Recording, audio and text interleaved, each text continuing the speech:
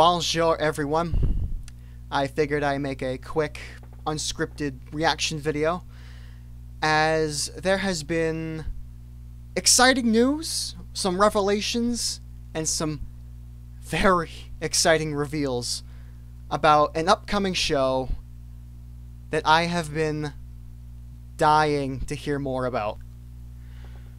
For those who don't know, San Diego Comic-Con is happening right now, and just yesterday, at a certain Looney Tunes panel, there was some exciting news regarding the Tiny Toon Adventures reboot, Tiny Toons Looniversity. A cartoon show that we've heard oh so little about for, I want to say, about a year and a half now. So to see new images revealed at this panel, oh, it's got me very excited. I will be honest, I was fearful. I had my concerns, my fears, my concerns regarding regarding rumors, what very little we knew about the show, the state of Looney Tunes as of post Space Jam 2.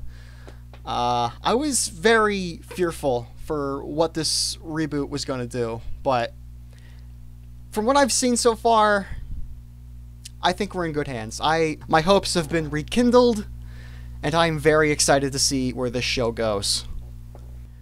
But for now, I just wanted to share my reactions with you guys, the audience, regarding two pieces of art that were revealed at the panel yesterday. So, without further ado, let's get into it. So here is our first piece of art that was shown to us at the panel, and my god. It's gorgeous. Seeing this has got me all giddy inside. Oh man, this... Upon seeing this,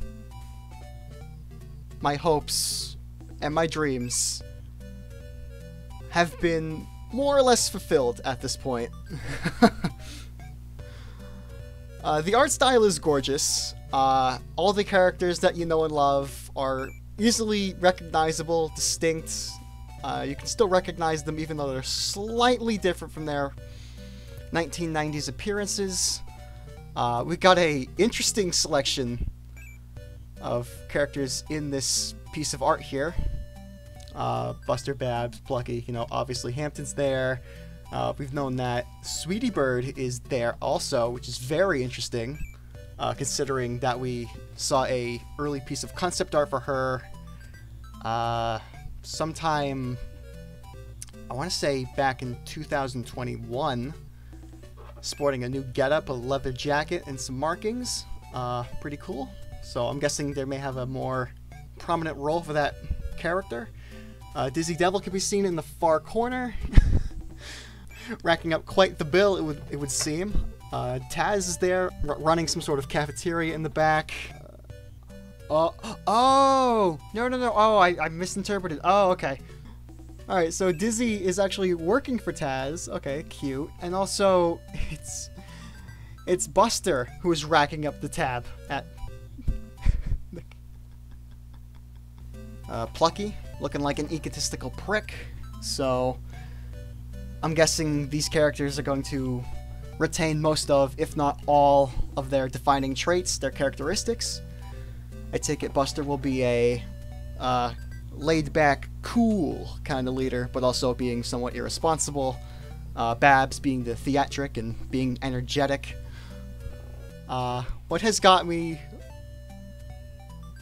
very excited, I feel what has single-handedly rekindled my hopes, is the character that is in the deep background. In the background, who is doing most likely some sort of poetry corner, I guess, is Fifi. Fifi is confirmed back for the show. Oh my goodness, there is a god. Thank the maker. Oh boy. I was very fearful for this character, considering the Pepe Le Pew controversy during Space Jam 2's production. I was very concerned that this character, a character who appeared similar to, commonly related to, and acted similar to Pepe, would subsequently get the axe, get cancelled by cancel culture, and that would be the end of it.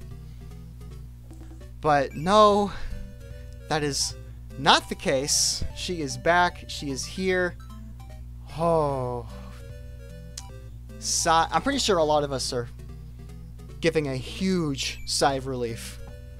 I'm very excited to see where this goes. I'm not sure if this means either Pepe or Penelope Pussycat are going to be back, but hey, if she's back, anything's possible, right?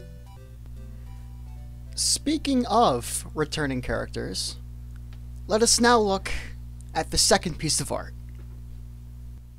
Len Kirley, over on Twitter, has posted the exclusive San Diego Comic-Con poster that he himself created for the show. And oh my god. He has knocked it out of the park. This... I have to be dreaming. Like, this can't be real. But the fact is, this is real. This is insane. I am going nuts. The wave of nostalgia that is washing over me right now. I'm at a lack of words. This is amazing. Okay. Now that I'm done freaking out about the poster, let's actually delve into the poster. I take it that this will be our main cast of characters that we will follow throughout the show. Several of them that we've already seen in the previous piece of art, Dizzy, Sweetie, Buster Babs, Hampton, Plucky, Fifi. But it also confirms the rest of our fan favorite characters. We have Furball in what looks to be a raggy yellow shirt. Interesting. We got Shirley in a whole new getup, new hairstyle, wearing glasses, earrings, a nice collared shirt. Very interesting redesign. Let's see, we got Go-Go Dodo, very good. Calamity Coyote, Little Beeper. I mean, obviously, you gotta have them. Oh, hey, Little Sneeze is in there, too. Hey, cool. Oh, wait. That's interesting. That is really interesting. In the background, that's Elmira. That is fascinating for a number of reasons. For context, shortly after this cartoon's announcement back in October of 2020, Cree Summer, the voice actress who voiced Elmira in the original show, made a tweet saying that she would not be included in the reboot. And that put a lot of fans off, thinking, oh, what the heck? You're going to make a Tiny Toons reboot, but Elmira's not included in this? Isn't she kind of a staple of the show? I don't know, it just threw a lot of people off, and people were starting to get skeptical of this reboot, myself included. And it didn't help that Warner Brothers just sat there in silence, didn't confirm nor deny anything, so if anything, rumors and speculation ran rampant shortly after that tweet.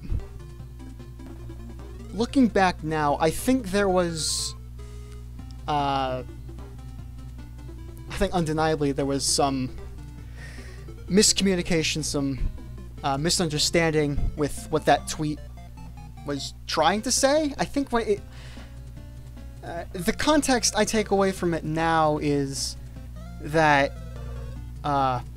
Elmira is referring to Cree Summer herself, because Elmira was one of her more iconic, memorable voicing roles.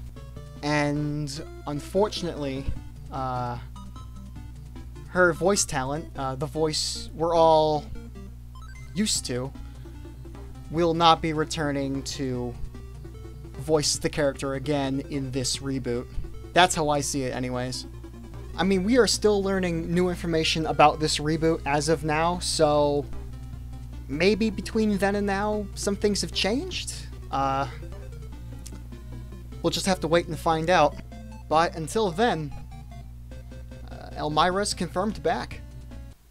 Oh, how did I... Okay. I'm only now just realizing that Buster is not wearing gloves.